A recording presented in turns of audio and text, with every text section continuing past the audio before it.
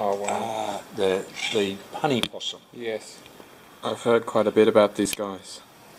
A beautiful little creature. I've only seen about 5, I think, in my life, and one of them here in the Pinnacles. Really? Uh, And they feed on obviously different flowers at different times of the year, nectar, depending on mainly. Yeah. Although I believe they do also eat a small amount of insects. Right. But that's Depending on not what's confirmed. flowering at Yeah, different times of the year, so the yeah. diet fluctuates depending on what's Yeah. available. The Banksias, the different species of Banksia, flower summer, autumn, winter. There's not much Banksia flowering in springtime, but there's a lot of other plants.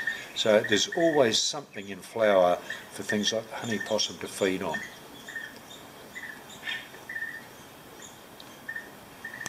And how's it going as a species? Is it? I believe that it's quite stable. It's Good. not threatened. But like the echidna, it's very rarely seen. They are nocturnal, mostly, and you just don't see them, and being so small. Very small.